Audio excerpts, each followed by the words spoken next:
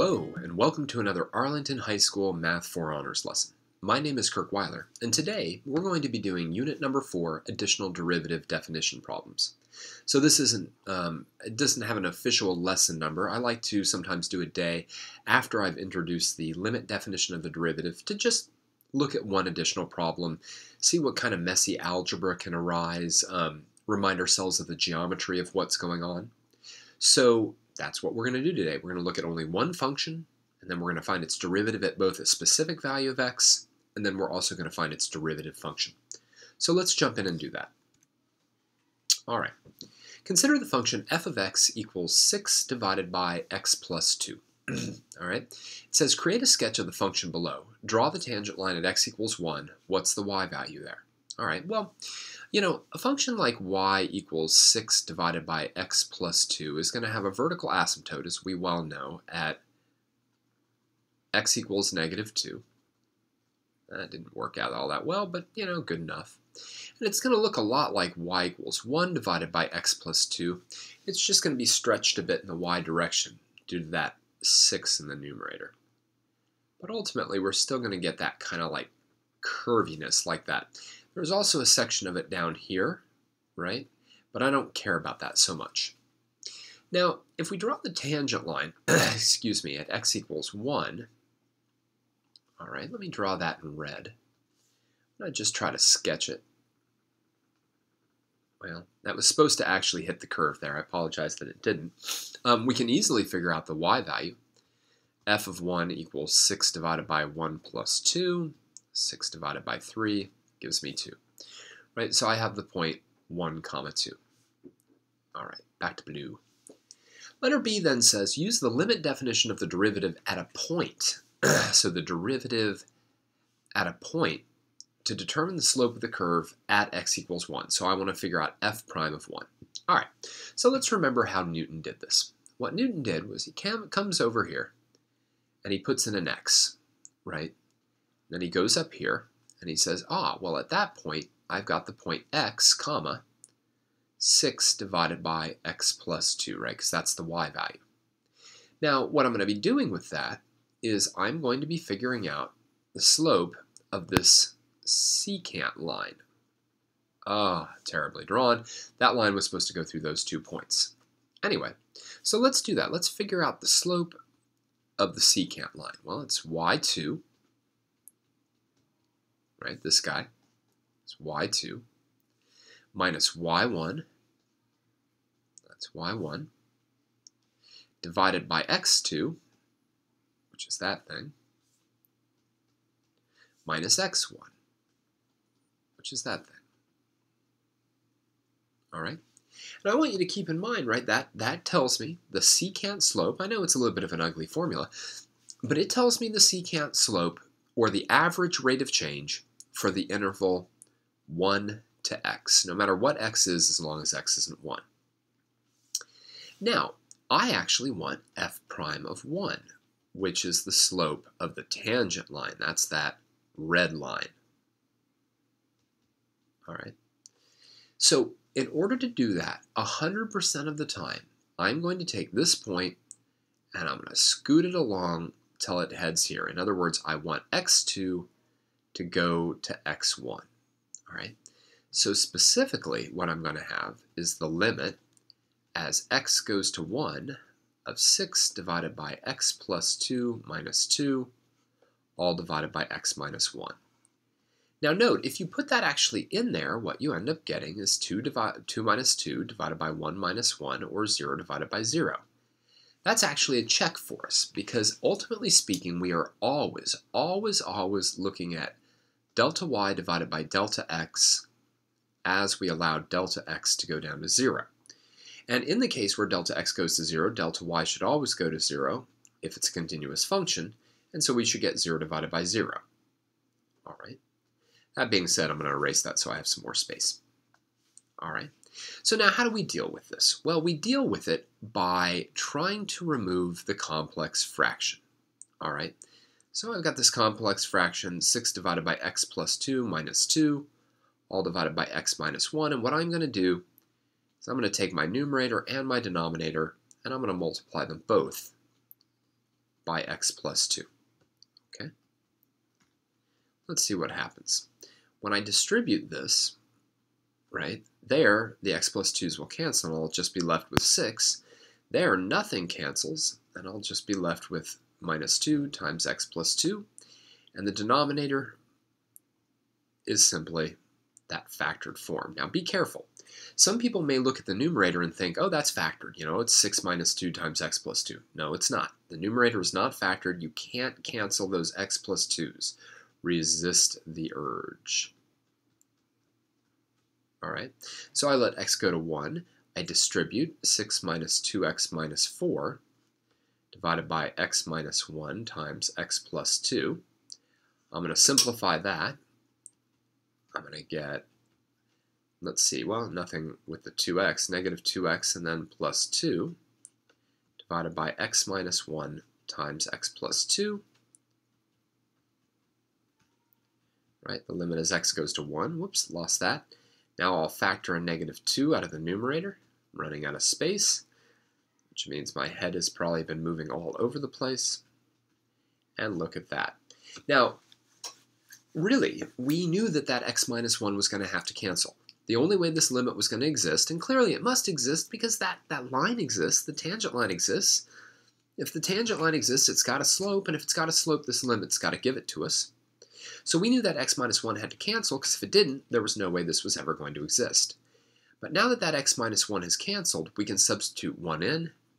We'll get negative 2 divided by 1 plus 2, right, because we're putting it in right there. And that's negative 2/3. So there's my slope. There's f prime of 1, negative 2/3. All right. The worst part of this problem is the complex fraction work. Everything else is setting up a slope and then finding the limit of that slope as the run goes towards 0. All right. Well, I'm going to clear this out, so pause the video now, and then we'll move on and we'll find the derivative function for f of x. All right, let's do it. Now, in a previous lesson, the way that we found the derivative function was we brought in a delta x. Okay, and I like that because what we really had was we had the delta x going to 0 to find the derivative function.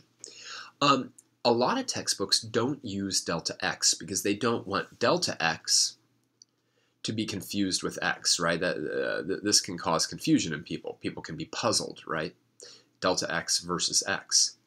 So a lot of them use the variable h instead of x, and I'll explain why. So here's another definition, and I'll show you the entire geometry.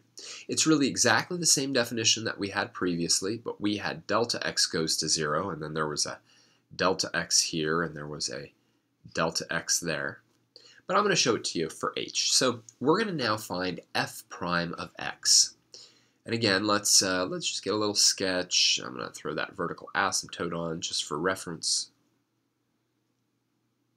There it is. So let me show you how this definition works. Okay, very similar to the one with delta x. What I'm going to do is I'm going to pick a value of x. That's where I want my tangent line. Then what I'm going to have is I'm going to add h to it. I think most textbooks use h because the idea is that you've got the horizontal increase or the horizontal separation between the 2 points. Now remember, my function f of x is 6 divided by x plus 2. All right, so this thing it's very easy, right? It's x comma 6 divided by x plus 2. This one's a little bit trickier. It's x plus h and then 6 divided by x plus h plus 2. All right. But once I have those two, then I should be able to establish the slope of the line that goes through the two, right? My secant slope. And that will be y2 minus y1 divided by x2 minus x1. But that's just h, right? Right, that's always just h. It's delta x, it's h, right? Now, what I want, yet again, is I want my x2 to slide towards my x1. And the way that I accomplish that algebraically is by looking at the limit as h goes to 0 of this expression. 6 divided by x plus h plus 2 minus 6 divided by x plus 2 all over h. Now again, at this point, once you've set up the slope and added the limit in, I always advise actually doing the limit by substitution to make sure you're getting 0 divided by 0. So if I actually took this thing and I made h into 0, obviously I'd get 0 down here. But then up here I'd have 6 divided by x plus 2 minus 6 divided by x plus 2, which I'm pretty sure is equal to 0 as well. So we get 0 divided by 0, so check, right?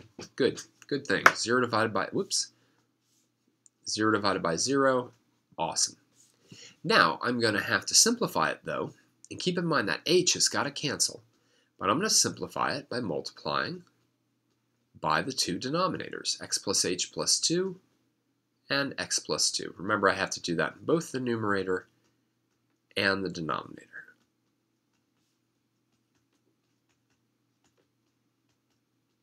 All right. Now remember, I'm distributing this sort of like product through, and it's a little bit ugly. When I distribute the first thing through, the x plus h plus 2 cancel, and I'm just left with 6 times x plus 2. The exact opposite thing kind of happens when I multiply this. The x plus 2's cancel, and I'm left with 6 times x plus h plus 2. And then I will never multiply out that denominator. Never multiply out that denominator. So I'll have h times x plus h times plus 2 times x plus 2. Now remember, I've got to get that x plus 2 to cancel. That x plus 2's got to go away, otherwise I'll never, I'm sorry, not the x plus 2, my bad. Just strike everything I just said. I have to get this to cancel. That's what's got to cancel, right? Otherwise, when h goes to 0, that's going to force my denominator to go to 0. I can't have that. So anyway, let's clean it up a little bit. Let's just play around and let's wait, because at some point in time, we're going to be able to cancel out that h. So anyway, I distribute the 6 and I get 6x plus 12. I distribute the negative 6 and I get negative 6x minus 6h minus 12 divided by h times x plus h, that's supposed to be an x plus 2 times x plus 2, and watch how it simplifies. Positive 6, negative 6, positive 12, negative 12. Ooh, that was nice that all canceled. And now, eye on the prize, we can now cancel this with this.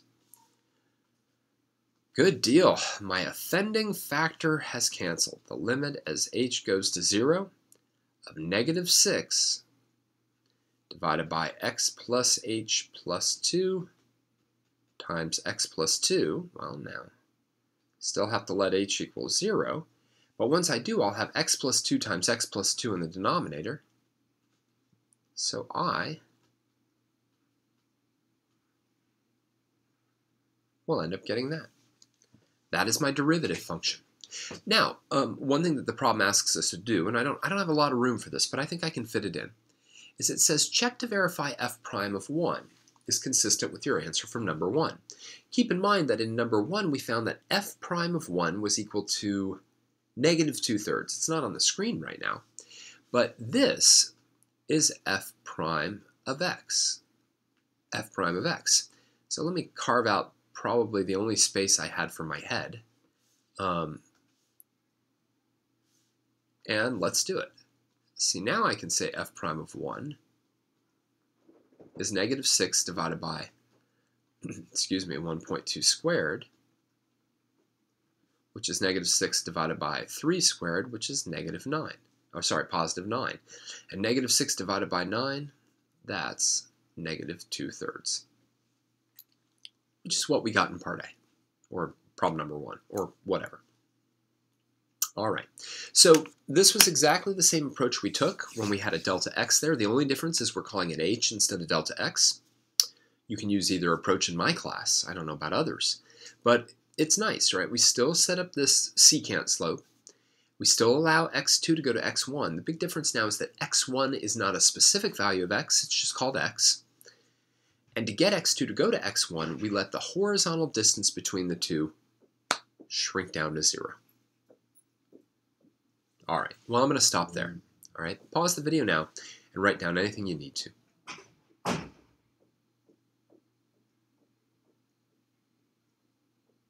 All right, let's clear it out. And let's finish up. All right, so that was just another problem that emphasized the limit definition of the derivative at a single value of x and the limit definition of the derivative function. These are both very important. Soon we'll be getting into a lot of rules, the power rule, the quotient rule, the product rule, the chain rule, the blah, blah, blah, blah, blah, blah, blah, blah, blah, blah, blah, blah, blah, right? All these rules that will allow us to, in a certain sense, forget the limit definition. But we never want to forget the limit definition because it gets at the essence of what is really going on here. All right. Well, I'm going to stop there. All right. I want to thank you for joining me for another Math 4 Honors lesson from Arlington High School. My name is Kirk Weiler, and until next time, keep thinking and keep solving.